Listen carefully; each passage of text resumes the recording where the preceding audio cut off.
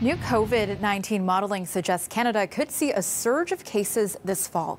Canada's top doctor, Theresa Tam, says in a reasonable worst-case scenario, a new peak would be followed by ongoing ups and downs where hospitalization could temporarily exceed the healthcare system's capacity. We don't know the seasonality of this virus. It's continued throughout the summer, that's for sure.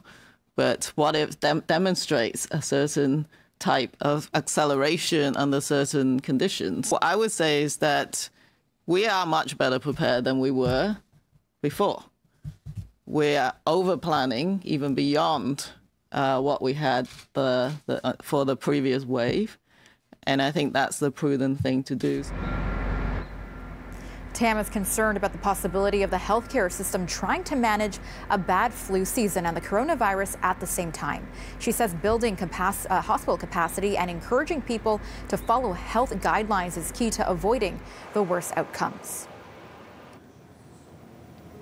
Today, Ontario is reporting more than 100 infections of COVID-19 for the first time in 4 days. 106 new cases were confirmed across the province. 16 of those are in Toronto and 23 are in Peel Region. One new death is also being reported today, bringing the total number of fatalities to 2,789.